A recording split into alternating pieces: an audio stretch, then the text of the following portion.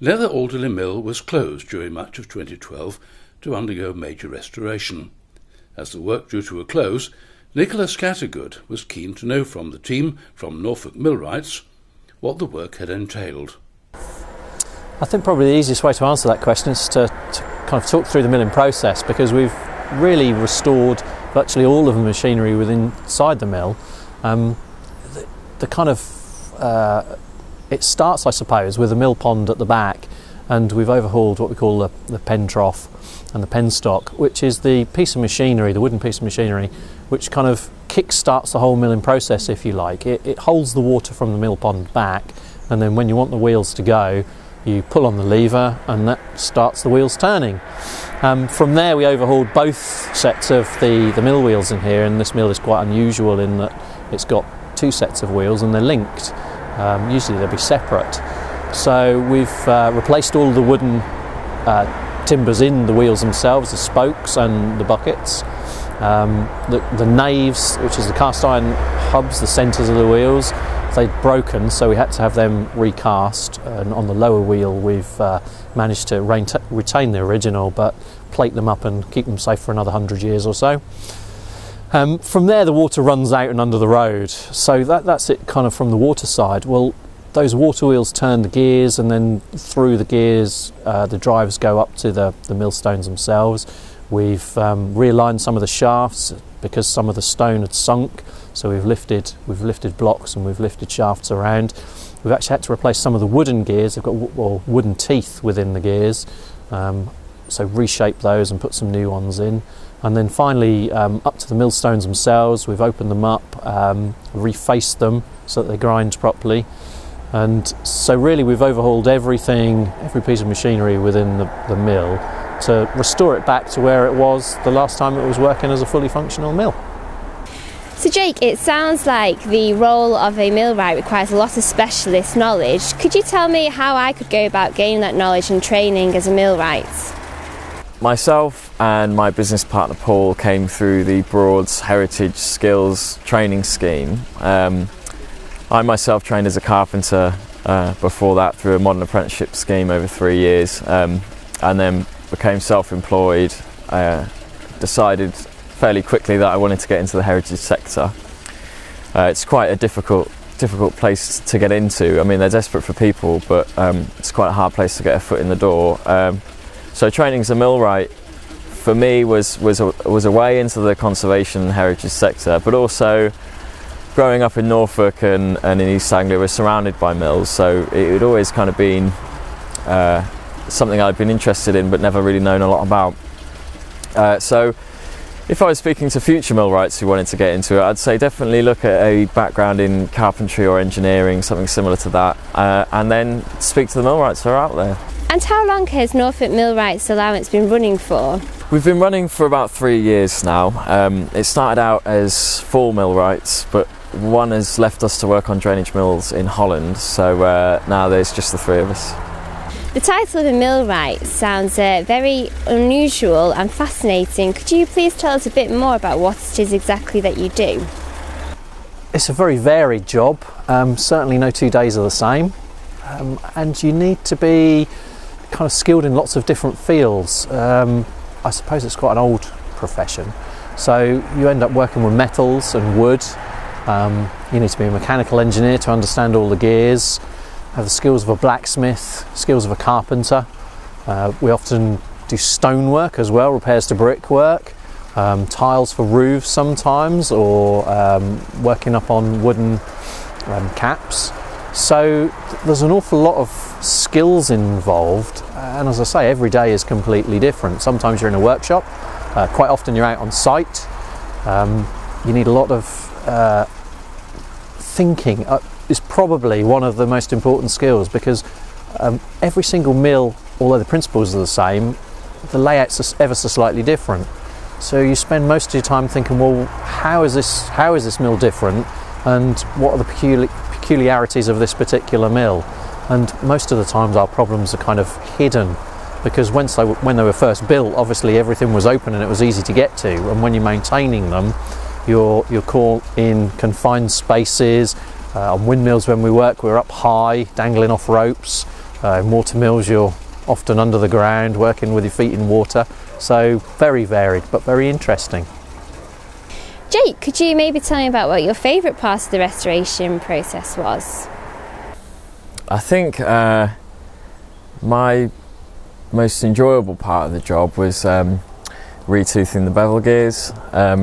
After clunking around in the water wheel pits and with shafts and things, it's quite nice to do a bit of fine joinery. So they're each one's made bespoke from a beach blank, and it's quite a slow, methodical way of working, and I think after the pace of the rest of the job, it was a really nice break. And Jake, finally, dare I ask, what was the most difficult part of the restoration process for you? I think the most difficult part of the job was the rebucketing of the lower wheel.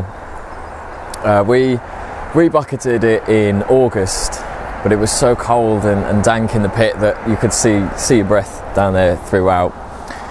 And coming up into sort of the glorious English summer was, you really did feel like a bit of a zombie or a vampire coming out of there, blinded by the light.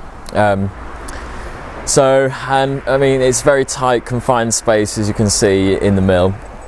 So I actually had to cut down my favourite set of trestles and get them down there and stand ankle deep in water for about 3 weeks.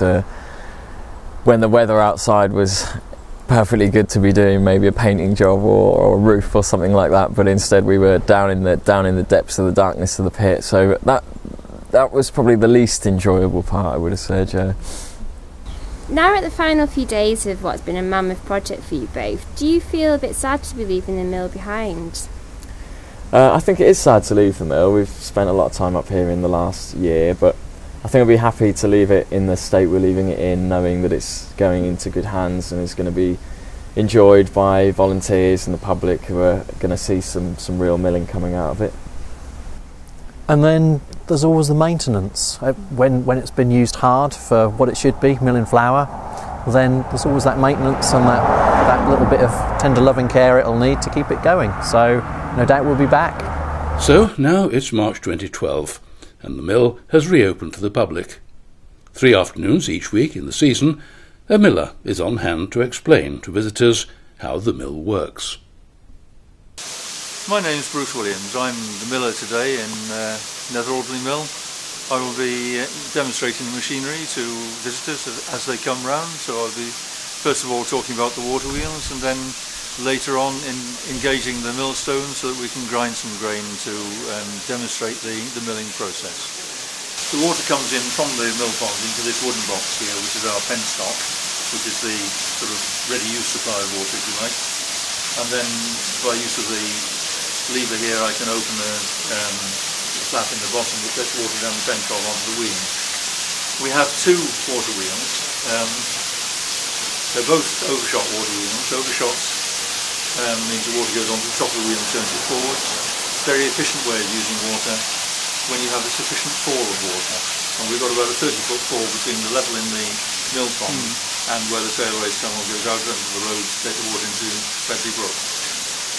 The 2 wheels are effectively one above the other, but one's in front of sort of offset. So the water goes onto the top wheel, turns that, falls off that onto another trough, goes down, goes onto the top of the bottom wheel, then turns that. So we're using the same water twice, if you like. The unique thing about this mill is that the 2 wheels are connected together by gearing. Right. So that other water mills will have more than one wheel, but in those each wheel drives different bits of machinery. Right. In this mill, the 2 wheels together drive our machinery. Right. And that's unique in this country, and we believe may well be unique in the world now. Yeah. So what I'll do is I'll set these going. You'll see the water going onto the top wheel here. When the top wheel starts turning, if you rush across the balcony there, you'll be able to see the lower wheel turning before the water gets to it, simply because, as I say, they're connected together.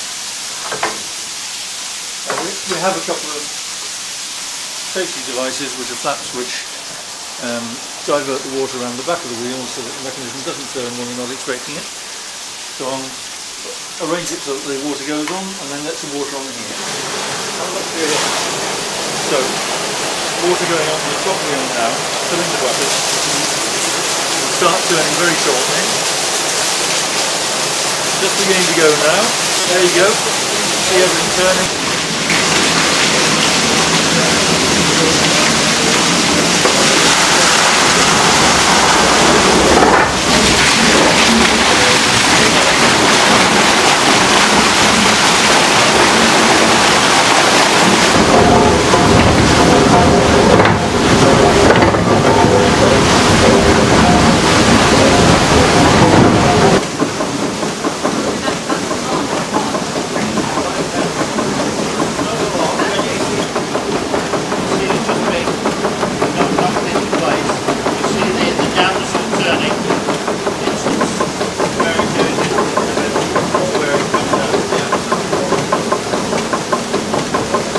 Stones, and the bottom stone is held in this cast iron trough. Right.